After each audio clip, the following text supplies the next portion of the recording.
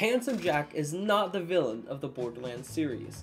That's right, today I'm going to prove that Handsome Jack is not quite as evil as we initially thought. My name is Cheesy, and let's just jump in. Firstly, I want to bring up his life story, if you will. We know from our quest in Borderlands 2 that Handsome Jack, also known as John, was viciously abused as a kid by his grandmother.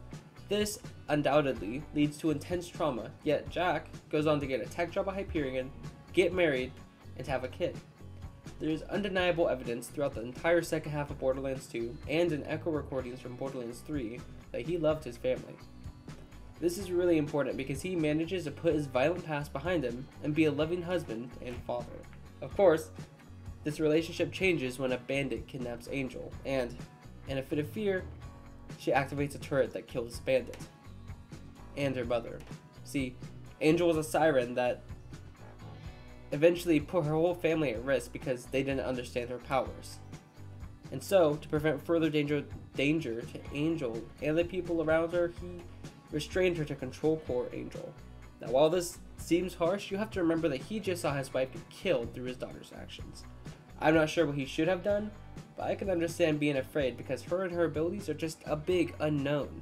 This sets up the scene for Borderlands 1, where Jack comes up with a plan to manipulate the Vault Hunters and claim the Vault for himself. In Borderlands 1, you, the player, play as 4 possible characters: Roland, Brick, Mordecai, and Lilith. They are contacted and guided through the game by Angel and, by extension, Jack. The primary antagonist is technically Commandant Steele from Atlas Corps, but they really don't have much of a presence throughout the game. Both Atlas and the Vault Hunters, however, want what's inside the vault, and they'll do whatever they need to get it. Jack, being the cunning man he was, figured he'd let them do the work, and then take the power of the vault for himself. See, a lot of people have a negative impression of this, and think he's evil, or at the very least bad for doing this. But you have to keep in mind, there's really not any rules for vault hunting. I mean, you play as a mercenary, and you do horrendous things throughout the game, so Jack sitting it out till the end doesn't really seem like a big deal to me. Regardless, his plans are changed somewhat when the Vault Hunters actually manage to defeat the Destroyer. So instead, he opts to take the Eye of the Destroyer, which, considering the massive firepower it possesses, he thought it'd be a good deterrent. He was wrong. Borderlands, the pre-sequel, is where a lot of the evidence really shines. Jack finds out about a vault on Elpis and hires a group of Vault Hunters, whom you play, to help him find it. It doesn't go well because the Lost Legion attacks and occupies Helios, while Jack and his gang are eventually exiled to Elpis. The game then becomes a race against time as the Lost Legion seeks to destroy Elpis with a very laser that Jack thought would bring about peace. The pre-sequel shows a very different Jack from the one we were first introduced to in Borderlands 2. This Jack is saw on stopping the laser and saving the people of Elpis. Throughout the story, you see time and time again that he gets betrayed by someone he trusts. The Marith, Moxie, and Lilith are the worst offenders. This is significant because of several reasons. Firstly, it brings up trauma from his past, wherein he was abused by someone he was meant to trust, i.e. his grandmother. Secondly, it changes his perspective of the people of Pandora and Elpis. He begins to see them less as people that need saving and more as bandits. And thirdly, he loses the naivety he used to hold and begins to be more cruel and brutal. This reaches a pinnacle when Jack is betrayed by Lilith at the end of the pre-sequel, thus scarring Jack and leaving him mad with anger. Through all of this, Jack was the victim. He set out to save Elpis, and all that did for him was get him stabbed in the back, repeatedly. At the end, he has had a total paradigm shift and becomes almost a new person entirely, an alter ego, so to speak. The beginning of Handsome Jack. And this is what leads me to the juicy part of the video.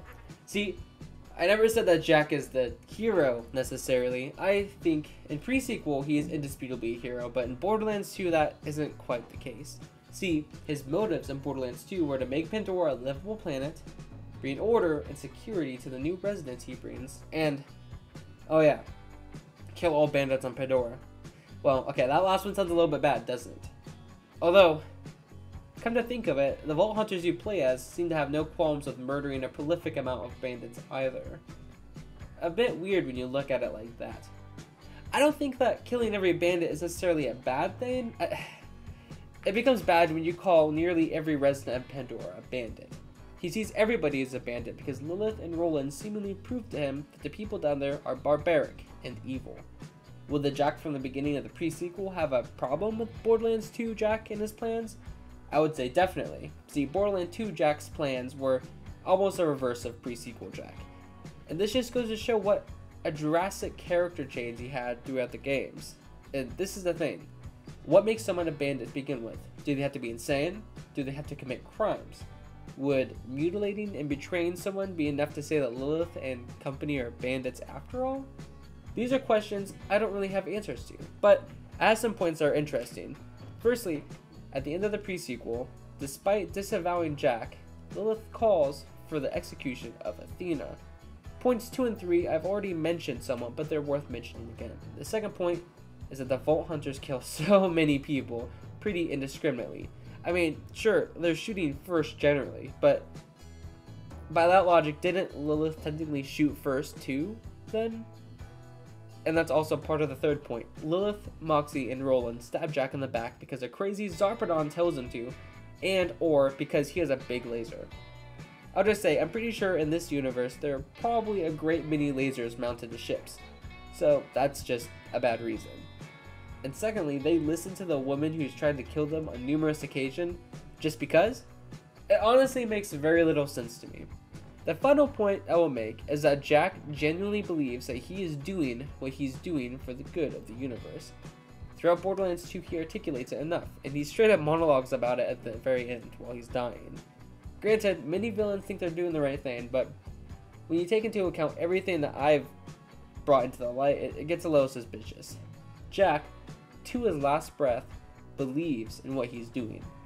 Imagine if the tables are turned. That could just as easily be the Vault Hunters. Well, I suppose I'll wrap this up. In conclusion, Handsome Jack isn't the villain, but he's not quite the hero either. He does some bad things, and I cannot dispute that, but on the flip side, the Vault Hunters, both Legacy and New, also have done some awful things. Borderlands 2 is unique because it's not black and white. It's very easy to see Jack as a villain because of our perspective in game and our agenda.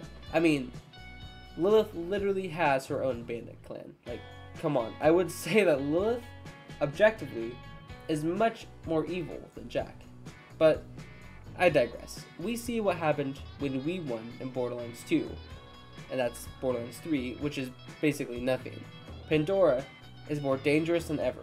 A new threat has arose that they can't quite deal with, at least at the beginning, and the whole galaxy is in conflict with Malawan and Atlas in conflict.